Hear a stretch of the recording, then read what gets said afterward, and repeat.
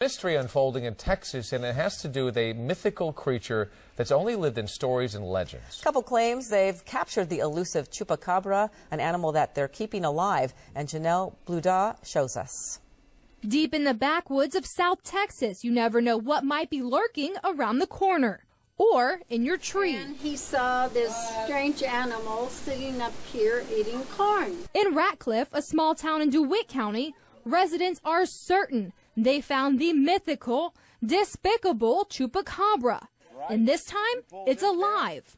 Jackie Stock says her husband caught the creature Sunday night. He called me to come and look, and I said, Bubba, that looks like a baby chupacabra. With its hairless back, large claws, countless teeth, and ferocious growl, many would say this animal fits the bill. You know, I hunted coons, 20 years with dogs and all that, and I ain't never seen nothing look like that right there. Parma says one of the big signs it's not a raccoon is its growl. Coon don't make that noise, or a possum. What makes that noise? I guess chupacabra does. I don't know.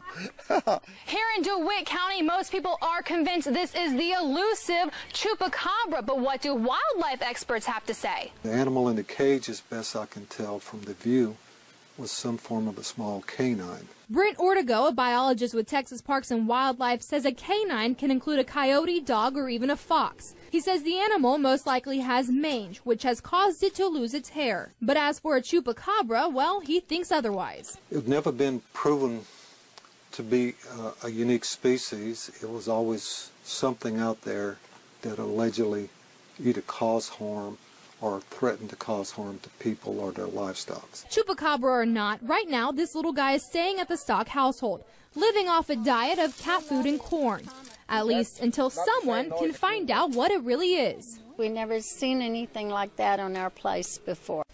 Pack your bags, Dana. We're going to send you to investigate that one because dogs don't eat like that. I don't. That's odd. And corn. According to legend, chupacabras suck the blood of cows and goats. Although there's never been any real evidence the creature exists, sightings of chupacabras have been reported from Latin America to the southern U.S. Hopefully they'll bring that animal to some civilization so they can study it. It's odd.